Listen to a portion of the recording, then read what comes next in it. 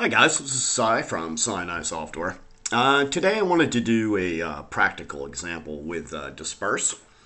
We're going to paint up a scene here. It's sort of an outdoor scene. I just want some random wild flowers, make it look like it's sort of in the wilderness a little bit. Some ivy on the back walls, long grass, some weeds, lily pads, all sorts of different things. So we're going to recreate this scene really quick. Well, as quickly as we can.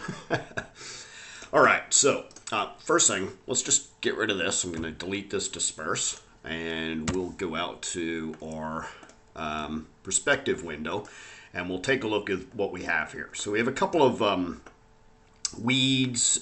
We have some samples of grass. We have some ivy. This is, I guess, like clover and stuff. We have a fish, some lily pads, and some flowers. So, first thing that we're going to want to do is we're going to add this to Disperse. So I'm going to go down to SiNi software, and we will select Disperse and throw that into the scene. And we'll start adding our objects to Disperse. So with this selected, we'll grab, let's see, the weeds, the clover, grass, ivy. We'll throw in our lily pads, a little flower. Might as well throw in the fish. And then we have our reeds over here. And then we go over here and we have all sorts of little weeds. So let me just go ahead and throw those in. And then some longer sort of grass and flowers. All right, so we got this all in here. Let me just I'm going to leave this in pyramid mode. That's the most efficient mode to actually create stuff in. And let's get back into our camera view. So if you haven't seen Disperse is our painting tool. So pretty much you can, I'll just hide the materials here. So I have water, grounds, mountains, different types of stuff. What Disperse does is it gives me the ability, to paint on any surface. And once I've painted onto that surface, it'll actually go into a single mesh, essentially a proxy. Let me just go erase this really quick. So you have quite a few different painting modes. You have single painting modes, you have multiple painting modes, erasing, object replacing. There's a whole bunch of different stuff in here. I advise you to go through a lot of the other about tutorials with this to deeply get a little more into how things work.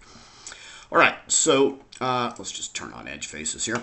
All right, so first thing I want to do before I do anything is I want to actually go in and paint some stuff in here and then turn on my color variation and sort of just take a look to try and get that right first. So I'm doing a smaller render. I'm not rendering this whole scene when it's all done at the end. So let's just do a quick little render here, and I'll turn on the select region. Let me just render this little area here. All right, so right now there's no color variation on this. So pretty much the objects, they all look the same, not very original, not really realistic.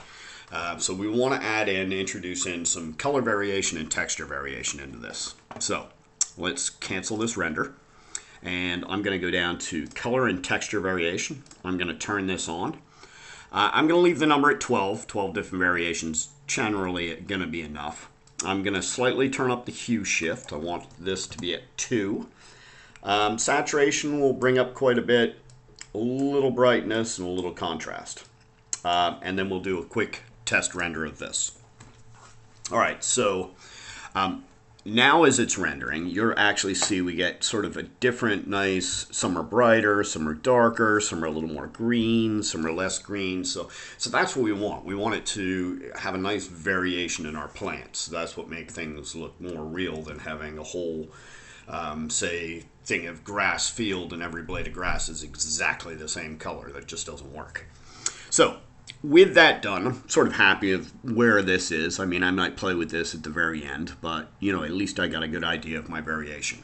Now, the first time that rendered, it set up those materials. So the next time I render that, It actually doesn't need to go through and do a lot of calculations to sort of figure out all those textures. It's already sort of figured out its mathematics of what it's going to do. All right, so let's stop that. Now that we have a good idea of what's going on, and we could almost leave those lily pads there. They're fine. We could go through, throw some flowers on them, or throw some reeds back in here, or start with the grass. It doesn't really matter. I think I'm going to start at the very back. So I'm going to start to go ahead and throw in my ivy. So I'm going to select my, I'm actually going to minimize this. I'm going to select my multiple brush. I'm going to turn collisions on to about maybe 7. It's only a guess size. If I just paint some here, yeah, that's pretty good. Let me just erase that real quick. And we'll go ahead and we'll just start painting this back wall here. So I'm going to want sort of anywhere there's a little green, I want to cover up with my ivy. So just simply just go basically all around the back here. And that should be good. Now, if I have gone too heavy, let's just go with a whole bunch of ivy here. If I've gone too heavy in an area, I can actually go to my erase brush and I can say, you know, chance of erase 20. And what that'll do is it'll slightly start to erase. I'm not erasing everything, so that's kind of handy if you just want to cull some stuff out. All right, so the next thing I'm going to want to do is I want to lay down my grass. Now, technically, yes, I could use a scatter program or plug-in for this, which we have one coming out next month. Just for this whole tutorial, I'm just going to use Disperse on everything. So I'm going to want to go in, paint in my grass, but more importantly, I want to paint in my grass where my camera view is. So I don't want to be, you know, sort of covering up all this stuff with, say, basically what's not in my camera view. All right, so let me just go into the top view, and I'm going to make my brush quite a little bit bigger. And I'm just going to go paint in all the grass that I need. Now, I'm going to need to turn down my collisions, and I'm going to also want to turn up the amount. And we'll go ahead and we'll just throw some grass in here really quickly. We don't need it to be completely covered. We've got a lot of stuff that's going to go on in here. You can see as soon as I'm done with my paint stroke, it turns the painted objects right into the single mesh. So that's what really speeds up everything. That was always the problem with Max's Painter, was you just ended up with thousands of objects. It was really, you know, it's a nice thing to have as a painting tool, but if you have just thousands of objects in your scene, it makes it impossible to move around. All right, let's get back to my camera view, and that's not bad. I can put, you know, just a couple here and there, and now I want to make my brush a little smaller because, of course, I want to go, you know, somewhat around the edges. So let me just set this down to 80, and we'll just paint in some grass on the edge. And I'm going to undo that. That is a little close. I have my objects up really high as well. So let's just set this down to 20. And we'll go paint that again. Yeah, that's better. And we'll just put some grass right at the front. And that should be good. All right. Next thing I'm going to want to do is I'm going to want to get some reeds and weeds in here in the main part of this water. So I'm going to go select all my reeds, and I'm also going to select some reeds as well. So that'll give me a pretty good sort of dense collection of different stuff. Weeds, reeds, all sorts of different stuff that I want in there. And we'll just go throw in some here. It's all actually kind of therapeutic, just going ahead and painting these things all over. All right, so that's not bad. I'm going to probably want a couple of more lily pads. So I'm definitely going to turn up my... Oh, that's way too much. Let me undo that. Let's make this brush... I'm going to say the paint amount of 4 and make my brush just a little bigger. And get a couple more lily pads in here. And that's not bad. I can actually put some fish in here as well. So with this whole thing, I was playing around with it earlier, you know, sort of any of these objects that I have in here, of course, I've turned on, you know, rotation, because I'm going to want everything to be, you know, sort of random rotation. I want to unify all their scale. I just want to make sure that there's good differences out of this, sort of even down, and that's all my objects are applied to, and then individual objects actually have their own settings as well. So I can sort of multiply that a little bit, so I can get random rotation on all objects and the individual object, which just gives me a little more randomness out of it. All right. I think we're not too bad. We're covering that in. All right, the next thing I'm probably going to want to do is I'm going to want to put in some clover. So I'm going to go ahead. I'm going to make my brush just a little bigger again. And we'll just go starting to add in this clover. And I want this to be sort of random in chunks, you know, like little, pretty big areas. Actually, let me just turn this up a little more and make my brush a little bigger. That way we can just put a little more in here. And that's what I want. I want to sort of just scatter this around, just sort of in random chunks. Not something, you know, all together and too random. But all right, that's not bad. I'm gonna do a quick render of this, so I'm gonna pause this up and we'll take a look at where we're at right now. All right, so that's rendered enough. Got sort of halfway there. I mean, you can sort of see what's going on. We got our grass in here. A little bit of variation. We could probably go more with the colors. You can see we need to actually get a little closer to the edge of this. We're seeing the underneath texture there. But yeah, all in all, it was quite easy to fill this in. So let's continue on with this real quick. I'm going to go in, touch in some of this grass here. I'm also going to, I like the clover. It's scattered pretty nicely, maybe just a little more down here. And then we'll just start throwing in like our weeds and taller grass and all sorts of stuff in the end. All right, so let me cancel this render. Let's hit stop and close this down. All right, so first thing, let's just go address this grass up front. So I just want to make sure that I'm getting this right in the edge. And maybe a spot there and a spot there. All right, so next thing I'm going to want to look at is I have my wildflowers. So let's go start scattering these all over the place. Definitely want to get, you know, sort of randomly placing these guys. I don't want, you know, too much grass showing through. I definitely just want it as a base. So, I mean, I probably didn't need to go as heavy on the grass as I did. You know, it's probably, I could have filled say the holes with weeds and reeds and all sorts of other things.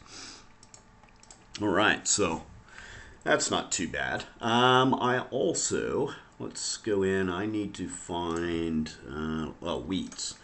We definitely want to throw in a lot of these, so that's what we want in the end. So we'll just go ahead and we're just going to put these randomly sort of around where the clover is. I don't want to go covering up all my nice clover. So yeah, just enough where I get some random weeds. Now, the other thing about this is our display modes. You could actually leave this in full mesh all the time, but you know, it's a lot of you'll probably be showing a lot of polys. So we did throw in a mode that you can actually just take a look at one object. So you could actually go and put that in original mode. And this sort of just gives you a good idea. So I can go through and say, all right, well, let's look at our grass. In this case, it's going to tell me I have too many polys, and it's going to chuck me into pyramid mode. If I really wanted to see that grass, I can actually say force display mode. And then I can throw it in original mesh. Now, it'll probably take quite a while for it to draw, and could have a chance of freezing up max as well. All right, so it's gone through and it showed my grass. I have it selected, of course, so it's going to be white. If I turn off edged faces here, we'll just fire this up and let's just turn off that. We can actually see the grass a little better. But yeah, sort of gives us a little more of an idea. So of if I'm looking at a specific object.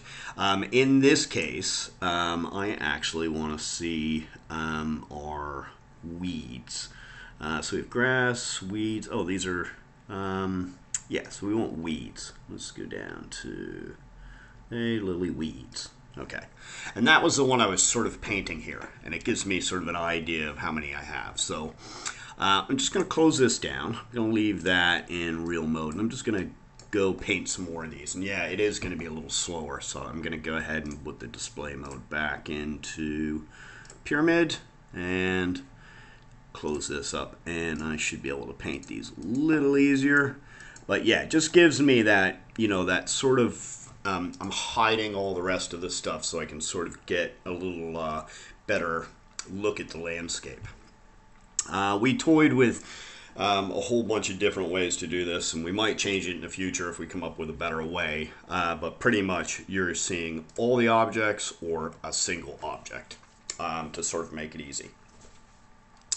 All right, and I mean, we're pretty much there of what we wanted. I mean, we could throw a couple of fish in here, and in this case, I'm going to paint my fish directional because I believe they're facing, if I hold down the mouse, I can see my actual object, and there's my fish. Now, I've actually gone down, and my fish are already underneath the water. If I go to, where's fish, because I painted them on the water, they are underneath by -18 units. So, yeah, they're not floating on top of the water. They're not dead fish. So, yeah, the last thing I'd probably want to do is possibly, add a little more ivy in the back than what I had. Maybe spread it out a little more. But you can see how easy it is with Disperse. I mean, you're pretty much painting on any surface, on any object. And it just makes your life a little easier because you're not constrained like a scattering tool where you're constrained to one object. So that's it, guys. Any questions, go to our forum. You can go, if you've never used this tool before, you can go to our website at SiNiSoftware.com and simply sign up. And when you sign up and log in, you can just press the trial button and you can try this Disperse or any of our tools for 30 days. So thanks a lot, guys. Appreciate it. See you.